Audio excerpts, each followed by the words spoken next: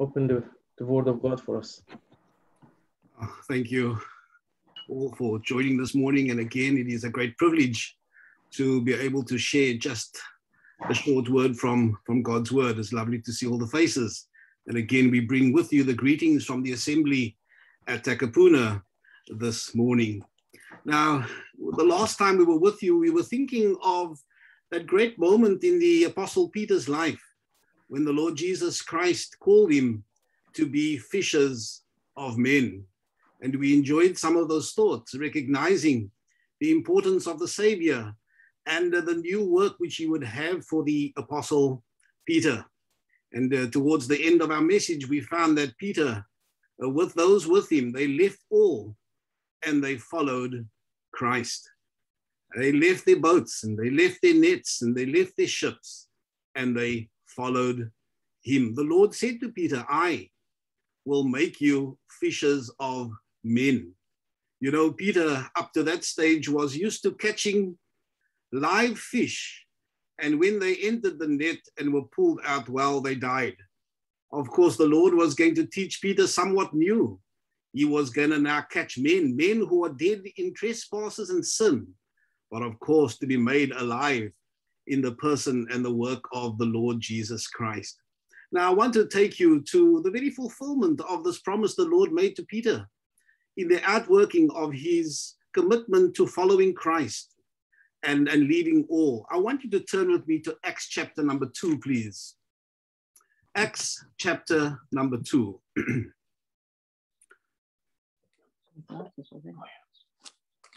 We want to read some scattered verses here in Acts chapter 2 and trust it will be a blessing to you as it has been to me. Acts chapter 2, and I want to read verse number 14.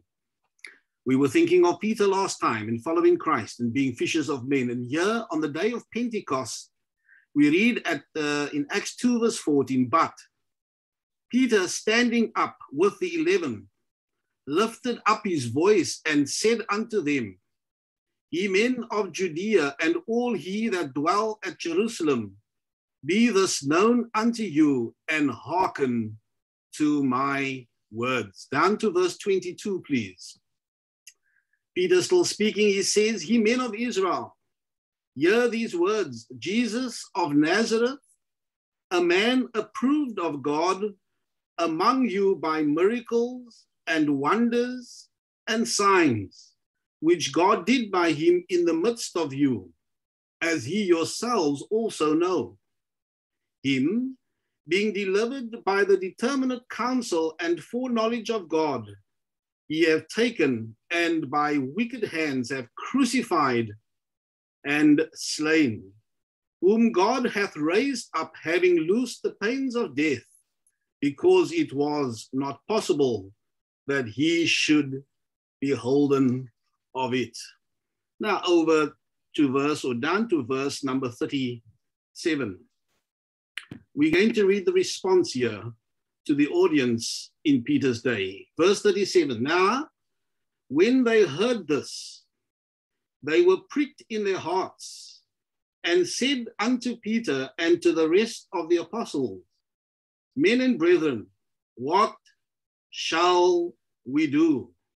Then Peter said unto them, Repent and be baptized every one of you in the name of Jesus Christ for the remission of sins, and ye shall receive the gift of the Holy Ghost. Verse 41, please.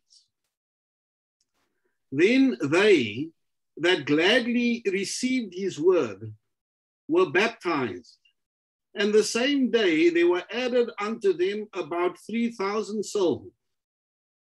And they continued steadfastly in the apostles' doctrine and the fellowship, and in breaking of bread, and in prayers. And fear came upon every soul. Many wonders and signs were done by the apostles. And all that believed were together and had all things common, and sold their possessions and goods and parted them to all men as every man had needed. And they continued daily with one accord in the temple and breaking bread from house to house did eat their meat with gladness and singleness of heart, praising God and having favor with all the people.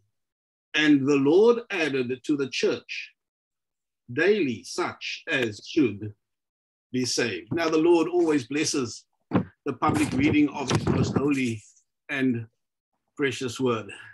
A really, really exciting part of scripture. And it really interests us. And as we look back at this great moment, and we call it the birth of the church, it's really wonderful to know that, again, the Lord Jesus Christ is the one who always, his word is always true. We can take God at his word. Remember, the Lord Jesus asked his disciples on an occasion, whom do men say that I, the Son of Man, am? And we remember that tremendous answer by Peter, whom we've been thinking about. He said, thou art the Christ, the Son of the living God. And we remember the response on that occasion of the Lord Jesus Christ. He says, man, flesh and blood has not revealed this unto you, but my Father which is in heaven.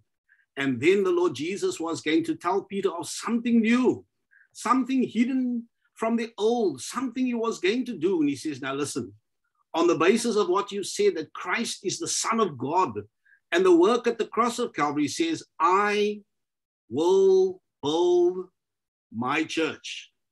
And so here was something revealed to Peter on this occasion about what Christ was doing. He was going to build a church. Here's something future on that occasion, that the Lord Jesus Christ, the Son of God, was going to build a church. Now, brethren and sisters and dear friends, we don't find the church in the Old Testament. The Lord never said to Peter, I have been building my church for generations and generations. No, here's something new. Here he says, I will build my church. Of course, we know the history. We know how indeed, as our brother has been mentioning, the Lord Jesus Christ was nailed to that old rugged cross, there as the perfect sacrifice, there as the one who was willing to lay down his life to pay the price and the penalty for our sin. Of course, here on Pentecost, we're going to see the commencement of the church, which he had promised to Peter that he was going to build. Now, it's interesting to read about the early church. You know, we're living some 2,000 years later. And I think that sometimes, well, over this long period of time, we've changed so much that we forget the very principles of the early church. And this should be a pattern, and this should be a desire that indeed we might continue to be just like the early church. You know, it is the same God of whom they served. And they had such great results, and God had blessed them. And we want to go and look at this early church here at Pentecost. We want to look at the members of this church. We want to look at the mannerisms. We want to look at some things that are found in this lovely few verses that we have read. I'm going to want to look very firstly at the repentance and their faith. You know, Peter on this occasion, as he speaks to these men of Israel and women of Israel, he's going to stand up, as we read in verse 14, Peter standing up with the 11. And what is he going to do? As he views these Israelites here on this occasion, what is he going to do? He is going to preach the gospel. Brethren and sisters, dear friends here this morning, this is the purpose of our testimony for him, that we might tell men and women, boys and girls, concerning the gospel of our Lord Jesus Christ. Peter was faithful to his brethren here. He stands up and he presents the Lord Jesus Christ as the one who was approved of God, the sent one, and the one who was delivered by the determined counsels and full knowledge of God, and how he was slain and put on a cross, and how God raised him from the dead. Brethren and sisters, this is the gospel that we need to be preaching. There are men and women, boys and girls on their way to a lost eternity. They need to be saved. Let's be like Peter. Let's stand up, as it were, and preach Christ crucified. You know, we're living in a very strange world. We're living in a world that entertains, isn't it? And the world loves entertainment.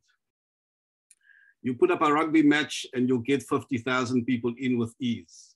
All right?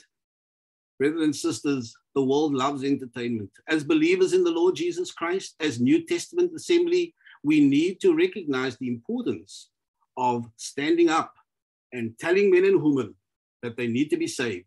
They don't need entertainment, right? That's good. We enjoy that. But we need to recognize the importance of preaching the gospel. And here, Peter recognizes that in his call to be fishers of men. But what was the results? We read in verse 37 that as they heard the gospel, they were pricked in their heart. They were pricked in their heart. This is the work of the Holy Spirit. He is the one who convicts men of sin, of righteousness to come, judgment and righteousness to come. And what was the response to the preaching of the gospel? We read in verse 41, here's their response. Then they that gladly received his word. I'm going to suggest that as we look at the early members of the early church, we're going to see within them repentance and faith in Christ. They repented of their sin. The Bible says that there is no difference between the Greek and the Jew, for all have sinned and come short of the glory of God. It is our nature, isn't it? We're born in sin and shapen in iniquity. And the Bible says that the wages of sin is death. And that's the very reason why the Christ of God came, to pay the price and the penalty for your sin and for my sin. And this is what Peter preached. And they were pricked in their hearts. And it says they responded to the preaching of the gospel. And it says, then they that gladly received his word. They were marked by repentance, turning away from their sin, and faith in the Lord Jesus Christ. I wonder if I can ask our audience, I don't know you individually, have you trusted the Lord Jesus Christ as your own and personal Savior? All right? This is how you become a Christian. Not because we're a member of a church. Not because perhaps we were baptized as infants. That doesn't make us a Christian. A Christian, dear friends, this morning is one who has put their personal faith and trust in the Lord Jesus Christ. What have we said? Lord, you died there at the cross of Calvary for my sin. You paid the price and the penalty for my sin. And I rest my all. I put my faith in the finished work at the cross of Calvary, recognizing that God, the just, is satisfied to look upon the Lord Jesus Christ and to pardon me. I trust everyone knows of a moment in their life's experience when they came to trust him as their own and personal Savior. These members of this early church, they were marked by repentance and faith in the Lord Jesus Christ. Then they that gladly received his word, they were marked by repentance and faith in Christ. But then secondly, we read of the early church here on this occasion that they were not only marked by faith and repentance, but they were marked by responsiveness and following. We read there, then they that gladly received his word, they were baptized. Here is responsiveness and the following. Yes, they were Christians by trusting the Lord Jesus Christ, repentance and faith in Christ, but it didn't end there. They were going to be responsive to the very command of the Lord Jesus Christ. Remember, the Lord Jesus Christ said that we needed to be baptized. And this marks the believer in the Lord Jesus Christ outwardly identifying ourselves with the Christ of God who went into death who was buried and who was raised again from amongst the dead ones. And so here are some marks of the early church. They were believers in the Lord Jesus Christ, and they were going to respond to the word of God and follow Christ. And they were going to say, as we sing, where he may lead, I will go. You know, dear friends, the word of God teaches us about believers' baptism. Believers' baptism. Remember that Ethiopian eunuch, when Philip spoke to him, he read to him the scriptures. He understood the scriptures, and then he asked the question, what is hindering me from being baptized? And Philip said to him on occasion, if thou believest, there's no hindrance. Dear friends, I trust that everyone here who is a Christian is baptized. The Bible doesn't envisage unbaptized believers. Now, don't get me wrong. Baptism doesn't save us. Faith in Christ saves us. But every believer in the Lord Jesus Christ needs to respond to the word of God and to follow Christ and to be obedient to his command to be baptized. The Bible doesn't envisage baptized unbelievers. That's why we don't baptize infants, because they can't believe on the Lord Jesus Christ.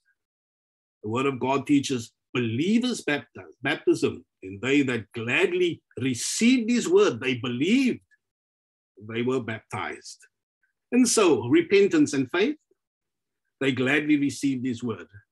Responsiveness and following, they were baptized in obedience to God's word. But then thirdly, we want to look at reception and fellowship. We read in those lovely verses there that they continued, and the same day there were added unto them about 3,000 souls. What a wonderful meeting that was. Here there was reception and fellowship. You know, when you and I are saved, when we trust the Lord Jesus Christ as our Savior, well, we added immediately to the church universal. At the moment of salvation, we are added to the church of God. Isn't that wonderful? No matter where we come from, no matter where our background is, no matter where and how big sinners we are, the minute we trusted the Lord Jesus Christ, dear friends, we are added to the church universal. But then there's also the local church, the local assembly, and this is a fellowship. And for you, locally is Kaipara, isn't it? And you're added to a church locally, and here's going to speak about reception and fellowship to that church. We're going to be received to a fellowship. A little fellowship, a little company of the Lord's people, a company raised for many, many years to be a testimony for God's honor and for God's glory. Now, herein comes a responsibility, all right? We don't really become members of a local church. We are added and received into the fellowship. Now, what does it mean to have fellowship? If you read through the scriptures, you'll find that there is fellowship in the gospel. We read that there's fellowship in suffering. We read that there's fellowship in the spirit. We read that there's fellowship amongst the servants of God. What does it mean? As we are part of a local fellowship, we are there both to enjoy the joys of the fellowship, the sorrows of the fellowship, and we are part of every activity connected to that fellowship. All right? Therein bears a responsibility. That when we come to a local assembly and a local fellowship, well, we're not just there as a passenger.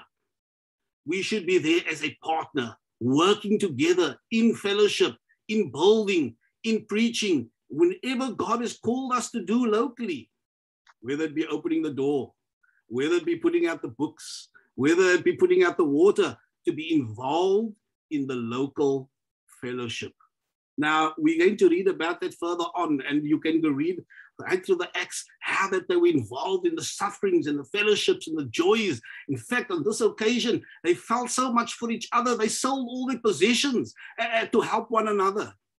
This is reception and fellowship. And that day there was added to the church about 3,000 souls. Mind you, dear friends, the Lord Jesus Christ, he spoke about where 2 or 3 are gathered together into my name, there am I in the midst. And so the fellowship can be very small, but we have this divine promise that where 2 or 3 are gathered together into my name, there am I in the midst of them. Let's not look to numbers, all right? Numbers is not a yardstick for great works per se, or a level of spirituality. The Lord said, where 2 or 3, having been gathered together into and unto my name, there am I in the midst of them. And so we had repentance and faith, responsiveness and following, reception and fellowship.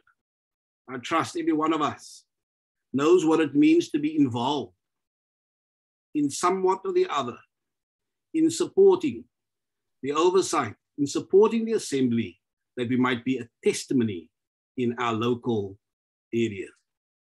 But then, of course, we want to look at the responsibility and their faithfulness. This early church, they recognized that they had a responsibility, and we want to look at their faithfulness in the local church, in that early church. We read there that these that readily received his word, they were baptized, yes, and they were added to the church. And then we read there that they continued steadfastly in the apostles' doctrine and the fellowship and in breaking of bread and prayers. I want to suggest that this early church, they knew somewhat of the responsibility of obeying and keeping to the word of God. And we look at their faithfulness to the word of God.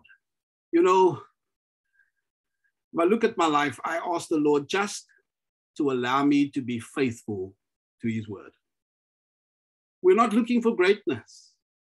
We just want to be faithful and to be able to say with the Apostle Paul, I have kept the faith. I've finished my course. Brothers and sisters, this early church, they were marked by faithfulness, and they recognized there is a responsibility of keeping to God's word. It says they continued steadfastly, and that's the link to faithfulness. All right? We must be steadfast in our service for him. We must be steadfast in our Christian pathway to him. It's wonderful to see all those again, despite the restrictions, despite the difficulties faced, to be steadfast in our gathering together to remember the Lord Jesus Christ. They continued steadfastly. Now, what were they faithful at?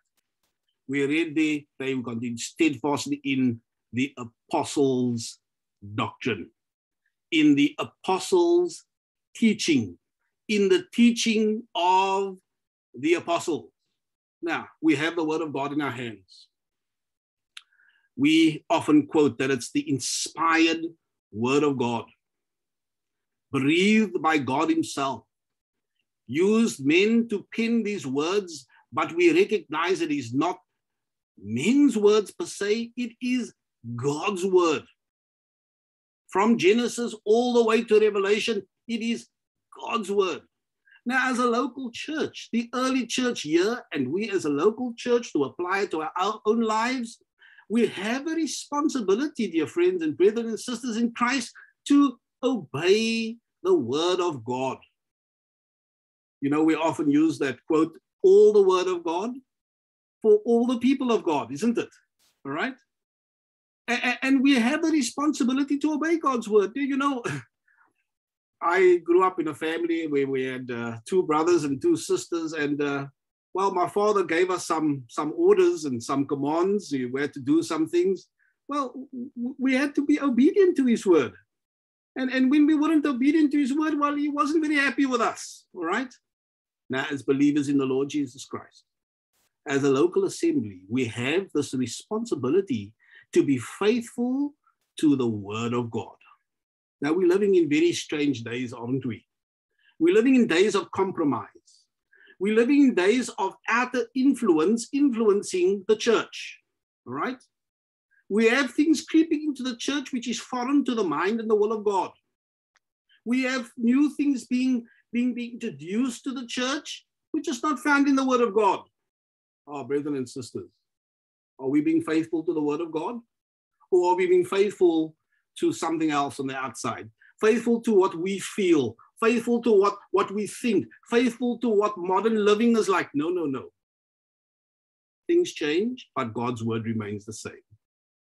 And as believers and as a church, as a local testimony, we recognize that we're there as a testimony to God. We're showing the world out there with all its difficulties, what God has installed for us, a testimony for his honor and for his glory. And we're going to have to be like this early church, to be responsible to the word of God and to be faithful to his word. In this early church, they were marked by repentance and faith, responsiveness and following, reception and fellowship. And of course, they had a responsibility to the word of God. They continued steadfastly. You know, we could have just read there that they followed the word. No, no, it says they continued steadfastly. There was something steadfast. There was something certain about it. There was a cost involved. They continued steadfastly in the apostles' doctrine and fellowship and in breaking of bread and prayers. Might God help us in a day of declension, in a day of apostasy, where we see things being introduced to the church which is foreign to the word of God, just to be faithful to God and to his word. But then they were also marked with remembrance and focus. We read there that they continued steadfastly in the apostles' doctrine and in the fellowship, and we read there in the breaking of bread. That's a lovely term. That's a lovely term. The breaking of bread. Brethren and sisters, when we meet on a Lord's Day morning, we come to the breaking of bread service. That's a scriptural term. It is referred to in God's word as the Lord's Supper. Let's try and keep to God's word and to the very things that God has called it. The breaking of bread. They knew somewhat of remembrance and focus. Now, what is the purpose of a breaking of bread service? We've broken bread this morning, isn't it? Why did we break bread? All right.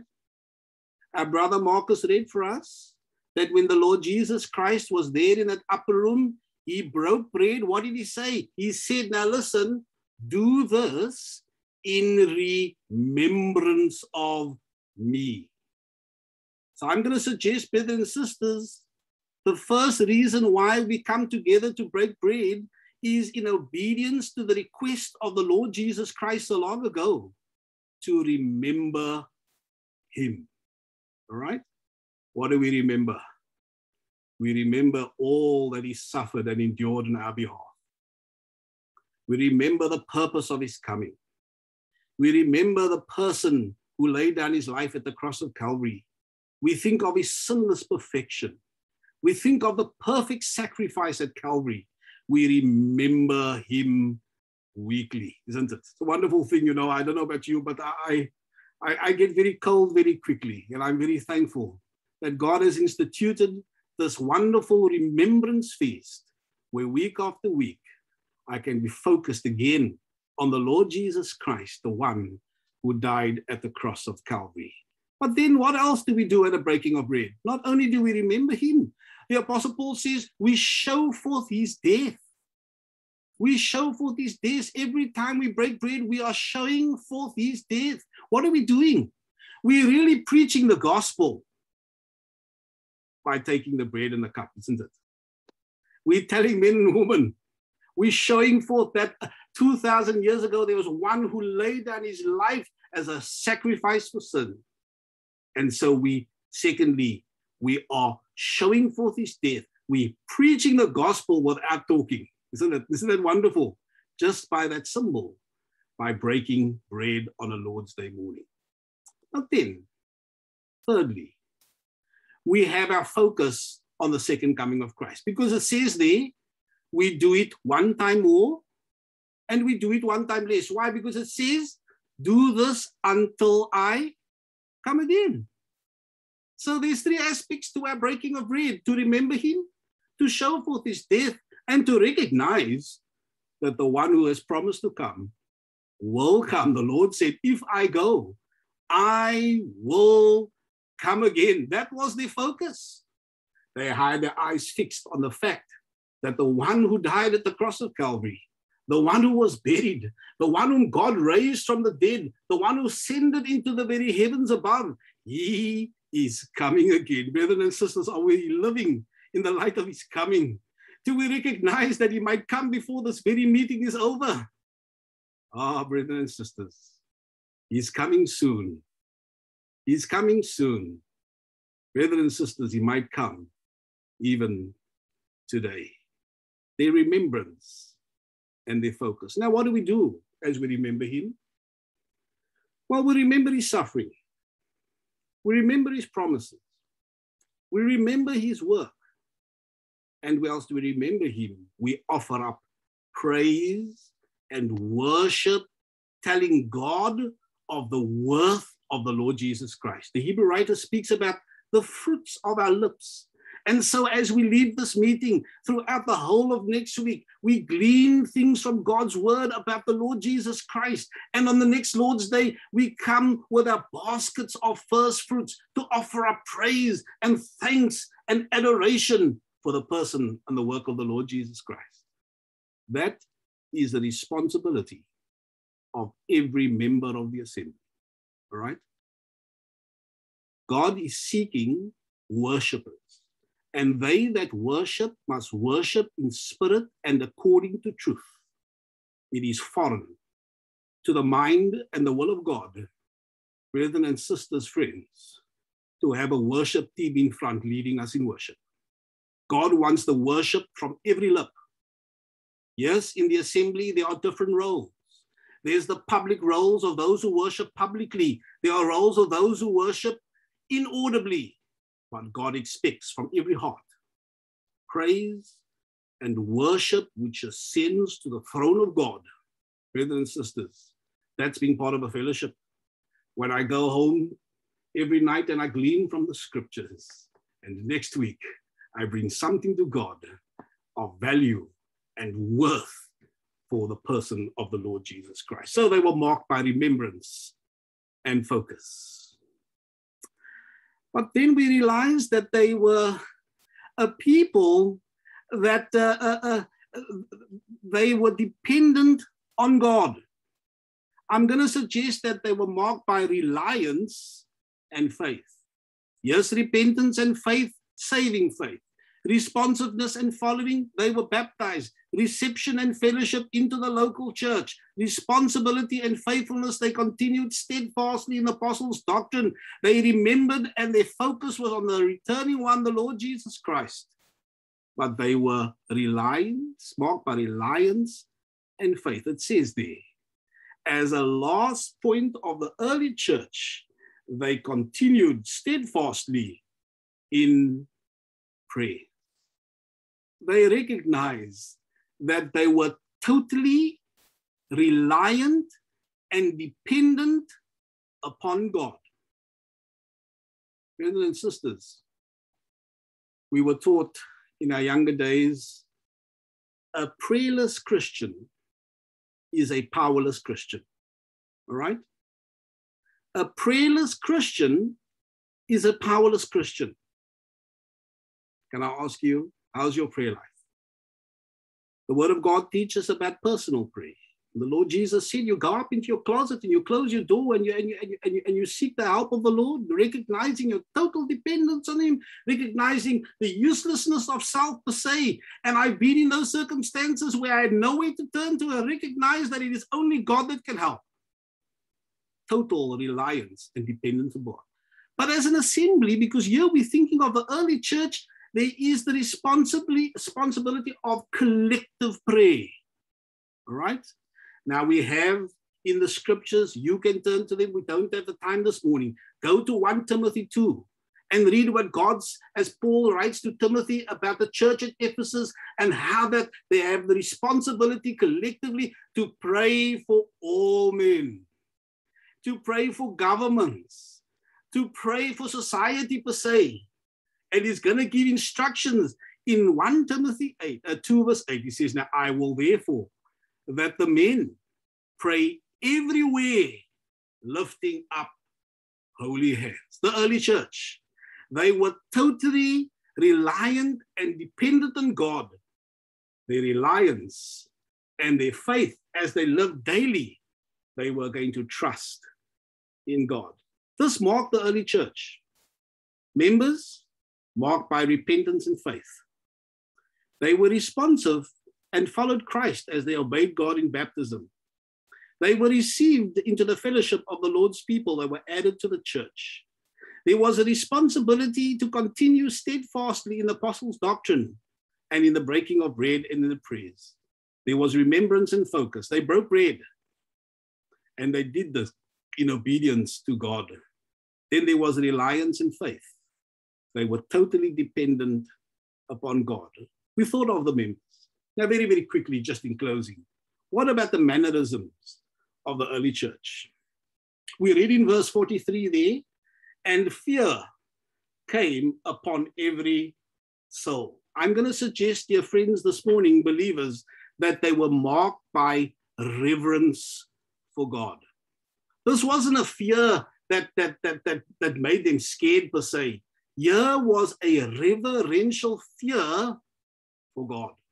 Brothers and sisters, the word of God says, the fear of God is the beginning of wisdom. All right? We're living in a very casual day. There's no reverence for God. There's no reverence for his word. You know, the Lord God is just our little friend. All right? Brothers and sisters, the one whom we serve is God and God alone. He's a jealous God. He's a God who is a righteous and a holy God. Yes, we enjoy the grace and the mercy of God, but let's not lose our reverence for God. All right? Let's not lose our reverence for God. You look at the book of Malachi, the Lord's people, they lost their reverence for God, and God was displeased with that. They were marked by reverence. But then if you read through these verses here from verse 43 on to the end of the chapter, you will recognize they were a people who recognized that they needed to maintain unity. It says all were together and all had all things in common, and they continued daily. There was a continuation in the work of God, maintaining unity. Now listen, brethren and sisters, we don't make the unity. The unity is made by the Spirit of God. But it is our responsibility individually to maintain the unity in the uniting bond of peace. The psalmist says, how good and how pleasant it is for brethren to dwell together in unity. Why? Because there the Lord is going to maintain a blessing. You and I are going to know the blessing of the Lord in the assembly. We need to maintain the unity. All right? I must be very, very careful that I don't go against God's word and cause disunity in the assembly. If I maintain God's word and I'm obedient to God's word, well, I'll be maintaining the unity. Here's the responsibility. They maintained the unity of God's word. Now, what was the result? Before the result, we read there that not only were they a people that reverenced God and maintained unity, we read there that they were happy, worshiping people. All right? I love these verses. It says there they ate meat with gladness. They were happy people. In verse 47, it says they were praising God. You know, brethren and sisters, the believer in the Lord Jesus Christ should be a happy people. All right? You know, we shouldn't be walking around with long faces all the time, all right? Sometimes we look at each other, we've got long faces all the time, brothers and sisters. I met somebody a week ago and all they could talk about is the lockdown and the virus and the vaccine and the government for half an hour, all I heard was the sadness and all. Brothers and sisters, we should be a happy people. All right, we've been redeemed. Our sins have been washed away. Our names are written in the Lamb's book of life. We are waiting for the coming of the Lord Jesus Christ, the Christ of God. Brothers and sisters, we should be a happy, blessed people. We should tell the men and women, boys and girls around, doesn't matter what happens to me here in this world. All right, this world is not my home. Heaven is my home. I'm waiting for that moment when Christ will come and rapture the church. And so in the meanwhile, we take our eyes off the things of this time in this world and all the vaccines and the virus and the whatever. It doesn't bother us. Why? Our lives are in his hands. All right? Our lives are in his hand, brothers and sisters. We take our eyes. This is what they did. They even sold their possessions. They weren't interested in the material things and the happenings of life. It says here, they ate with gladness and singleness of heart, praising God and having favor with all the people. My brother, my sister, have we not got somewhat to praise? Have we got not so much to be happy about? We belong to Christ. What was the result of all of this? A people that reverence God. A people that maintain God's word in unity. A happy people that worshiped, praised, and blessed God. It says in the last verse, here's the results. And the Lord added to the church daily such as should be saved. Isn't that wonderful? God is in the work of saving, brothers and sisters, friends, and adding to the church. You ask the question, why have we not seen results? Maybe, brothers and sisters, because we have been unfaithful to God's word. Maybe because our focus have been wrong. Maybe because we're walking around with a long face. I'm not sure about you, but when I see people with long faces, I try and go the other way, isn't it? Brothers and sisters, let's keep our eyes focused upon Christ and in obedience to his word. And we let the Lord do the saving and the adding to the church, such as should be saved. The Lord bless everyone and his word to our hearts for his name's sake. Amen.